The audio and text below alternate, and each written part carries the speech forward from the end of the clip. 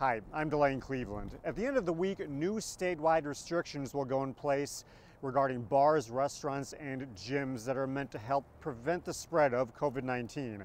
One of the places, though, that won't be impacted is Hennepin Tech, thanks to some of the safety protocols they have in place. The Brooklyn Park campus of Hennepin Technical College is a quieter place these days. Yes, students are still in the building, but since the onset of COVID-19, the overall number of people who are physically here is limited. Anything that can be done remotely is done remotely. But we have a lot of programs that you have to have hands-on. You don't want someone changing your carburetor who's only watched a YouTube video. In other words, when a class has a lecture component, students stay home and do distance learning.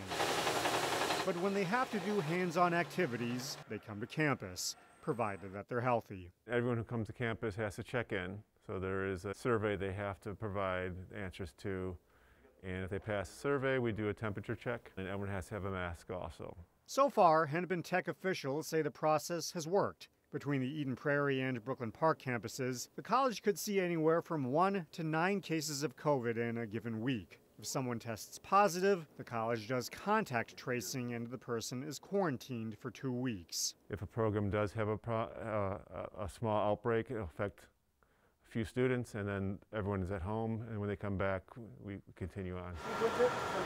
And continuing on with business as usual is exactly what will happen at Hennepin Tech going forward. As new restrictions go into place in other industries, hybrid learning will remain intact. It is a relief. It's important to these students keep on in their education too. Anytime you have a gap, there's a catch-up involved, and especially we do the hands-on training, so you don't want to lose that classroom book knowledge, and then you can't put it to application.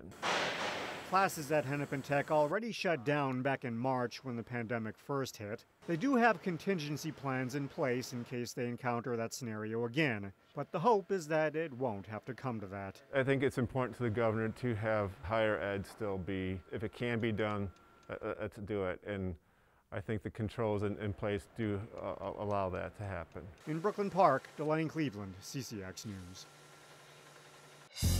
Find more local news stories at ccxmedia.org and follow us on social media.